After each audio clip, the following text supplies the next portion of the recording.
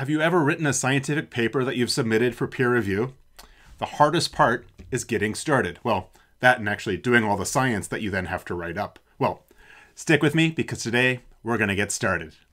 Hey folks, I'm Pat Schloss and this is Code Club. In each episode of Code Club, I try to apply principles of reproducible research to an interesting biological question. Well, at least I think it's an interesting question.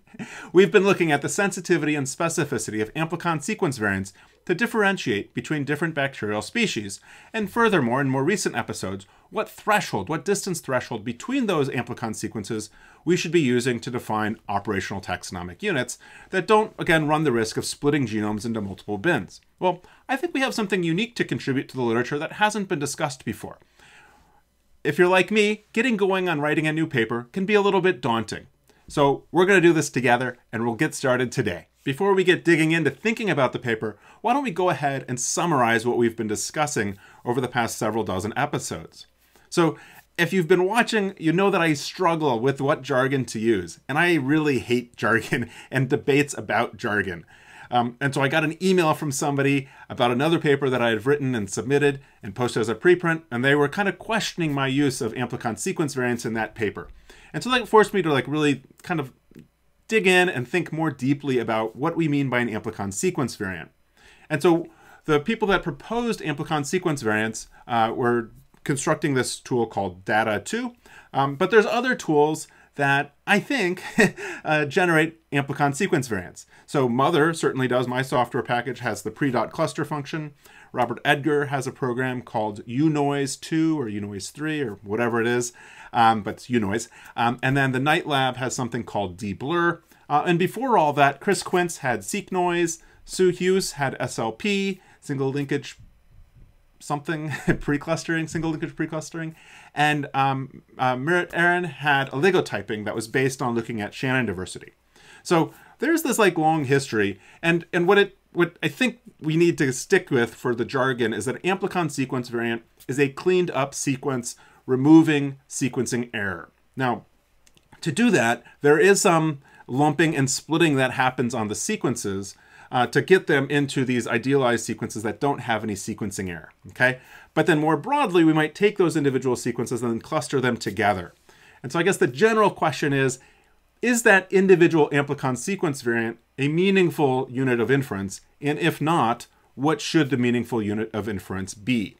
We also talked about exact sequence variants, which would be, exact sequences that don't have any sequencing error. And I think that kind of gave out because people recognize that we can't really have exact, right? And so I feel like ASVs are a type of OTU, an operational taxonomic unit, but at the same time, the people that push for ASV over OTU have really strong feelings. And so I think it's probably best when we talk about ASVs to think of them as the individual sequences that are really trying to figure out what is the 16S operon sequence in a genome, right? Minus any sequencing error and minus any further type of clustering. Anyway, that's what we're going to try to work with as our definition going forward. So, where are we? Well, we know, going back before this discussion even started, that 16S RNA gene sequencing is a really powerful technique for describing and comparing microbial communities. In the past, prior to this discussion of ASVs, we've been analyzing them using classification-based methods. We might take a 16S sequence and compare it to a database like, say, the Ribosomal Database Project, or perhaps at Silva, or before that, Green Genes. And so we'd figure out, what is the sequence similar to? Alternatively, we might take a group of sequences and then cluster them to each other within that data set and figure out where are the clusters of sequences that are most similar to each other. And we would then define that as an operational taxonomic unit. Traditionally, it's been at about 3% difference or 97% similarity. So in recent years, there's been a push towards amplicon sequence variants. And kind of that push, again, is motivated by not having to cluster your sequences, thinking that we have really high quality sequence data so that we can approximate or get really close to exact sequences or the exact sequences that were in that bacterial genome. And also recognizing that our databases are limited for the reference-based approach and that Well, 3% is kind of a made-up number, and also that with our de novo clustering algorithms, that if you repeat it many times, you can get different clusterings. And so it's not a absolute definition, but it's operational, and it's kind of depends really on the data that you have. And that variability gives people kind of the willies, I guess. So that's kind of where we're at as we think about this analysis. So the effort to link 16S to taxonomy goes way back. And there's a paper by Stackenbrandt and Goebel. I'm sure I'm mispronouncing both of those names, even though my own last name is German and they're German. Anyway, so they wrote a paper in the International Journal of Systematic and Microbial Evolution, ISJME, where they looked at DNA-DNA hybridization between sequences. And so that's kind of the gold standard for classification, where you basically take the genomic DNA from two strains, you shear it to small bits, you pull it together between these two organisms, you denature it so it's single-stranded, and then you look at the rate at which that DNA then forms double-stranded molecules, right? And so if it comes together more quickly, then the strains or the genomes are more similar to each other. And if it's slower, then they're more distant from each other. And for bacterial taxonomy, 70% is the number that is kind of the gold standard for defining a species. Don't ask me where 70% came from. I feel like that's also kind of made up. Anyway, what Stackenbrandt and Goebel did was they looked at that hybridization data and said, well, how far apart are the 16S sequences of genomes that are 70% similar? And what do you think they came up with? Well, about 97% similarity, 3% dissimilarity. And so that's where we have 3% today. Now that we have genome sequence data, people have gone back and they've looked at the genome sequence data and done basically the same thing, but instead of using DNA-DNA hybridization data, they use genome sequence data. And they come up with all sorts of numbers that are very small. So like 1%, 0.1%, 0.01%, just keep putting zeros in front of that one. But very fine level differences to link genome level variation to 16S level variation. And again, I think that's part of the impetus for thinking about amplicon sequence variants and using those as our unit of inference. But the problem is that each bacterial genome can have many copies of the 16S rRNA gene. Sure, some genomes only have one copy, but many genomes have many copies. We saw that some had as many as 20 and perhaps even more than that. And those sequences are not identical to each other. When I'm teaching people about how to analyze microbial data, I often tell them that this is one of the deep, dark secrets of microbial ecology, that we're analyzing 16S sequences knowing that the copy number is not consistent across all genomes. Also, again, they are not identical to each other. And that's one of the things I feel like these genome studies are missing, is that, sure, you could say, well, it should be 0.1% distant to be in the same species, or less than that to be in the same species. But you would often then split individual genomes into multiple species or individual taxa.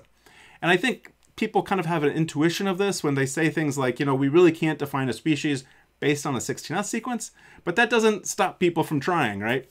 And so that's really, I think, one of the struggles and things that hasn't been addressed when thinking about amplicon sequence variants is what is the risk of splitting a genome into multiple bins if we truly have exact sequence variants, or we want to call them amplicon sequence variants. So again, because most bacterial genomes have more than one copy of the 16S RNA gene, and they're not identical, if we use too fine a threshold, there's a risk then that we can take those copies, those operons, and split them into multiple genomes. So these are not wacky, weird bugs that have this problem. E. coli K12 has 7 copies of the 16S gene and 5 different versions of that 16S gene. And so if we truly used exact sequence variants or amplicon sequence variants as our unit of inference, we could split dear old E. coli into 5 different bins.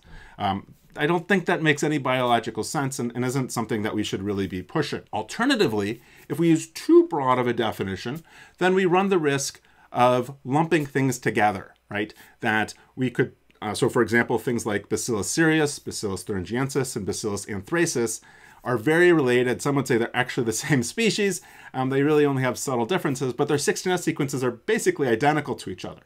And so we run the risk then of lumping those 3 species together into the same bin, even at just like a very small threshold for defining a bacterial species. So we have this tension that we need to trade things off, and that was what we're interested in with this study. So in this study, we were interested in using genome data collected by the RNA number database project and looking at sequence level variation in those genomes and how it related to taxonomy, as well as to different thresholds that we might use to think about defining amplicon sequence variants, as well as OTUs. And one of the things that I perhaps forgot to mention is that when we think about defining even ASVs and not even thinking about OTUs, is that there is some amount of clustering that goes on. There is some amount of noise that we're lumping together to approximate, again, that exact sequence variant.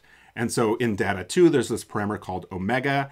Mother has an argument called diffs, which is, again, the level of difference that we're willing to accept between a more abundant sequence and a rarer sequence, okay? So even in defining ASVs, there is still some lumping and splitting that goes on, and we don't really have a good theoretical basis for what that number should be. Anyway, that's the goal of this study. And so as we dug into this, and of course the questions in the study evolved as we went along, we had kind of a couple different lines of inquiry using that data from the rRN number database. So first, showing that copy number varied by taxonomy. They've shown this in the papers for that database, that within a group, within a taxonomic lineage, it's fairly consistent in terms of the number of copies that are there. What we've seen is that when a genome has more copies, it also tends to have more variants, right? And so what we've also seen then is that longer full-length sequences have more variants than the shorter region. So if we look at data for full length, the V1 to V9, there's going to be more variants per genome than, say, at the V4 region or the V34 or V45 region. We also saw that some species have a lot more genomes in the database than others, right? Like E. coli had close to 1,000, if not more, genomes in the database, whereas others maybe only had 1. And so what we could see from that imbalance was that as we sample more and more genomes from a lineage, we still see new variants of the 16S gene popping up, and that we don't exhaust all possible versions of the 16S gene. And so, as much as we'd like to think that there are only so many variants per species, it does seem to keep going up with additional genome sampling. So that got us thinking about ESVs or ASVs, whatever we want to call those. Again, if we could define a perfect representation of what was in the genome for the 16S sequence, what would things look like? And again, the problem then is that we split things apart. So if we then scale back and we look at a broader threshold of defining a taxonomic unit, or the unit of inference, the OTU, how does that splitting counteract the lumping that we might see between different species of bacteria? And so to do this, we looked at pulling representative sequences out of each species and comparing the operons in that species against other species. And what we found was that, again, there is this trade-off between lumping and splitting, and somewhat surprisingly, that if you went out to about 3 to 5 or 6%, depending on the region you're looking at, you then kind of balance the sensitivity and specificity, or as we've been saying, the lumping and splitting of different bacterial taxa. And so that's pretty surprising, that if we want to mitigate the risk of splitting things apart, then we need to pull back to a broader definition. And I'm personally cool with that because I don't think there's any biological sense in taking E. coli and splitting it into 5 different units of inference. Again, if we use a broader definition of a taxonomic unit based on distance, then we could lump all those together into 1 unit of inference, and I think that's cool. And so if we're lumping Bacillus cereus, Anthracis, and Thuringiensis together in 1 OTU, that's fine by me, as long as we're not splitting them into 5 or 6 different groups, okay? So that's basically the data that we have been generating over the past, 48, 50 episodes. And so what do we conclude? So frankly, I don't think that an ASV, as defined as a perfect sequence coming off the sequencer and that's been cleaned up and denoised, I don't think that ASV is an appropriate unit of inference, because again, the problem is that we're going to split things like E. coli into many different bins.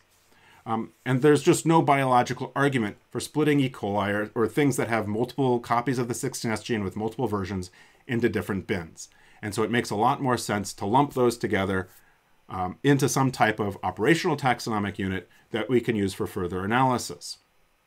And again, if we want to limit splitting, we need to look at broader definitions. And if you're interested in species level definition, you're not going to get that from an ASV, right? You're not going to get that from a 16S gene. Even if you have a full-length 16S gene, you really need genome sequence data to be able to look at the species level with 16S. We're really asking just way, way, way too much of the 16S gene to delineate bacteria based on species. The other thing I'll say is that when we define species of bacteria, it's humans largely that are doing it. And sure, there's this DNA-DNA hybridization approach, but even that 70% is somewhat just kind of ad hoc. And even there are clear examples of things that we know by genome sequencing should be separate species or still should be merged together. So even DNA isn't quite like the gold standard, nor is genome sequencing the gold standard that we really hold it up to be. So because these species definitions are not universally applied across bacteria, then it's not possible to take something objective like a distance between sequences and expect that to fit our kind of biased representation of what we think is important. Overall, I'm pretty surprised that the 3% definition that's been widely used is pretty useful across the field.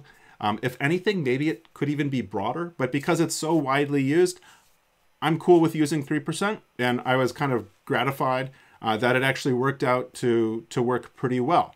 Does that mean 3% represents a species? Absolutely not, because we're still lumping things together, and as I've said, we cannot represent species with a 16S sequence. So that's the story I want to tell. Again, I think it's something novel. It doesn't make a huge contribution to the field, but I think it's an important contribution to maybe get people to take a step back and think, really, what should the unit of inference be? So I'm going to write a paper, and we're going to do that over the next episodes during the month of January after taking a break here for the holidays. The first step to help us get over the problem of writer's block is to create a file and to start mapping things out. We're going to write a paper using R Markdown, which is probably very different from how you've written papers in the past, but isn't going to be that far off from how we've been looking at our exploratory data analysis. So I'm in my project root directory. I have a directory called submission, and that is where I put things for writing a paper. So I'm going to create a new file in submission that is going to be called manuscript. I'm going to call it .rmd because even though we're not going to make it an R Markdown document just yet, we'll get there soon enough. So I'll go ahead and open up submission manuscript rmd. So the way I like to start my manuscript is with an outline.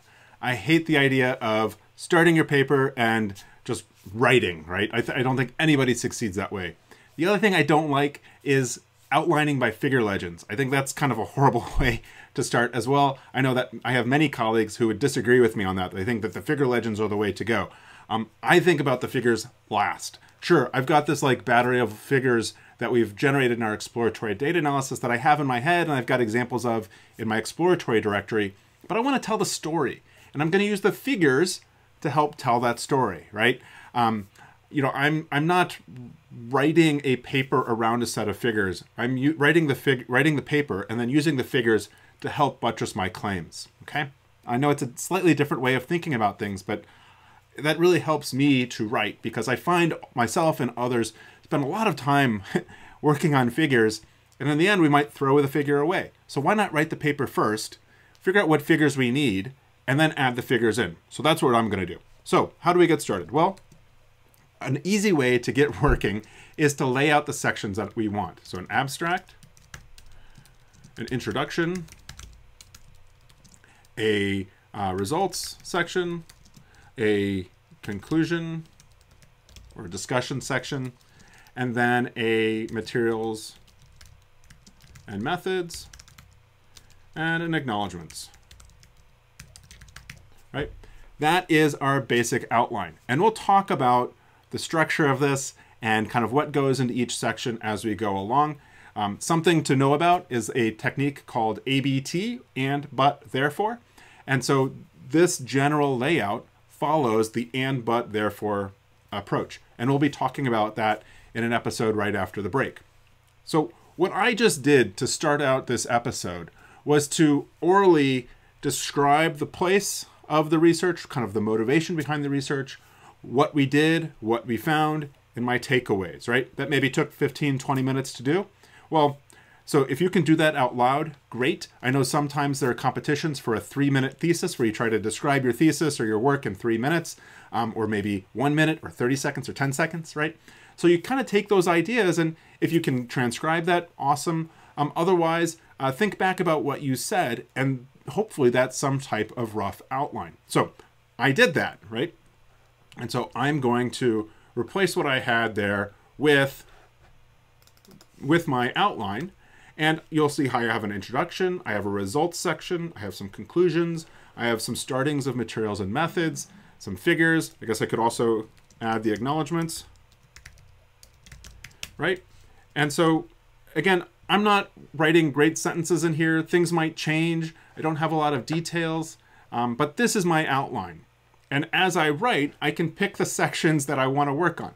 Generally, we would start with the results section, and then I would perhaps go to conclusions, and then back to the introduction, and then work on the materials and methods. The intro is really going to help stage the results, so I don't want to write the intro until I've written the results, so I know the context of what's going on here. And also the conclusions are going to help synthesize what we saw in the results, so I generally also want to write that after I write my results section. But anyway, I've got my outline. I've started working on the paper. That's wonderful. One other thing that I think is very important to do at this stage in working on a paper is to think about where are you going to submit it, because every journal has different specifications of what they're looking for. Maybe that's different formats, maybe that's different sections, maybe that's different standards for what figures look like, things like that, okay? So again, you don't have to narrow things down to one journal that you want to submit things to, but it's helpful to have a guide of where you might want to submit the paper. And in full disclosure, I am the chair of the Journals Committee for the American Society for Microbiology, ASM. They publish a lot of great journals that I've published in frequently. I think it's important to support our professional societies, and I think the ASM product is amazing. I've submitted to lots of other journals and publishers and had just horrible experiences that I could just complain about forever. But I've had really positive experiences with ASM and their journals. And so a couple journals I might think about submitting to would be perhaps Applied Environmental Microbiology. That's where I published the mother paper and the daughter and the son's papers and lots of other papers. Publishing in that journal has really helped my career. More recently, we've published a lot of stuff in mSphere at ASM. It's an open access journal that has a very broad general audience. One of the things I know about AEM is that they're not always so receptive to taking methods papers, kind of like this. I'm not really saying much about microbiology here. I'm saying something about how to interpret microbiology. And so AEM isn't always so receptive to that in my experience as an author, and also while I was an editor at AEM, whereas mSphere is much more open to that kind of thing. Another journal I might think about would be mSystems, because these types of techniques are used a lot in mSystems, but I'm not convinced this is really like systems biology and should be published there. Again, I don't really care where it gets published, I just want it published. One of the things I also like about mSphere is I get really quick turnaround times on the papers we've submitted there. Generally in about a month, 4 to 5 weeks, we get a decision back. I've had really good results with the reviews I get back, that they're always pretty helpful. Again, everybody always has different experiences. So I'm kind of leaning towards mSphere at this point, but possibly AEM, I don't know.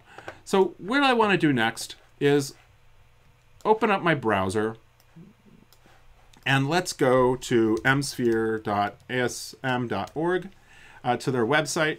Let me make this a little bit bigger. And what we're looking for is a document called the Instructions to Authors. And so you can go for authors, and there's a whole list here of all sorts of things you should be aware of, right? So getting started, submit a manuscript, scope. So scope is always a really important thing to look at when you're looking at a journal. And so it tells us that mSphere is a multidisciplinary open access journal that focuses on rapid publication of fundamental contributions to our understanding of microbiology, right? Our scope reflects the immense range of fields in the microbial sciences. That's where I want to go, right? If I was perhaps working on cancer microbiome research, well, then maybe I might want to go to a journal published by like AACR, the American Association of Cancer Research, because they would be a little bit more focused on cancer research, right? If I was developing a bioinformatics tool, maybe I would think about more of a bioinformatics type journal like PLOS Computational Biology. You really want to be aware of the scope.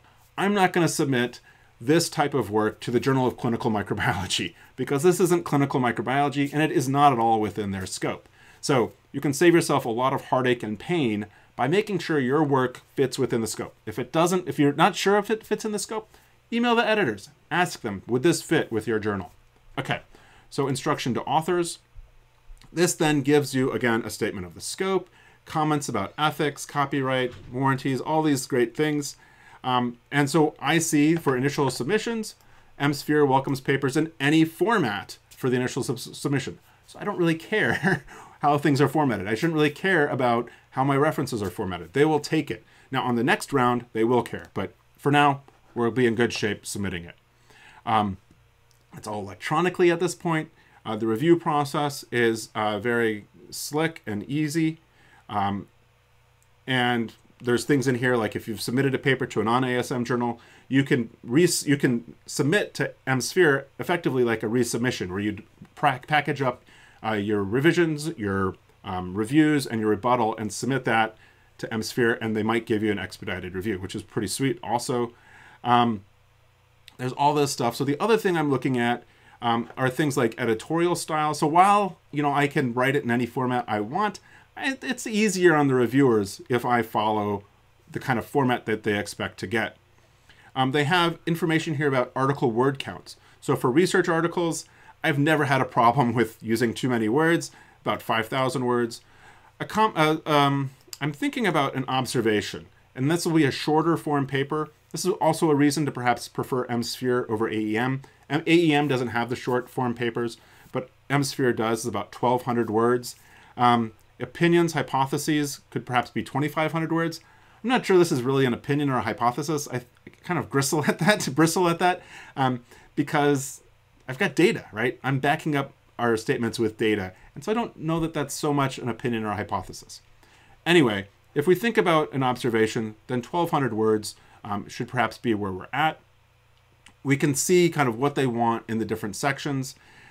Most of this is for a typical research paper, which is most of what MSphere is going to publish. See things about reference formatting. And let's see. I think down below here, there's a comment on observations, 1,200 words, no more than 2 figures, and 25 references. And so that might sound, so the body of an observation may have paragraph lead-ins, but perhaps not section titles. And that we would need an abstract and an importance section. So again, this gives me a good sense of the structure of the paper and what it should look like if I want it to be an observation formatted paper versus a full research paper. I'm not so sold that this really needs to be a full research paper. And I know sometimes people are annoyed at word limits and figure limits. I find that actually might help me to clarify my writing, because if I know that I only have 1,200 words, well, I'm going to be much more direct and to the point, and not just kind of filling space like when I don't have a word limit, say, right? And if I only have 2 figures, well, maybe I'd have 1 figure related to things like specifically to ASVs or ESVs, and 1 figure about kind of this definition of our unit of inference and what threshold that should be. So I'm kind of liking this idea of an observation and a shorter formed paper. So I will come back here and add in my abstract section. And so this will be 250 words and an importance section, which would be 150 words. Okay. This is how I get started in thinking about a paper, is I lay it out. Perhaps you've given a talk and you can then use that talk as an outline for thinking about the structure of your paper. I think it's really important to get the structure of the paper right first before you start wordsmithing and kind of doing copy editing type things.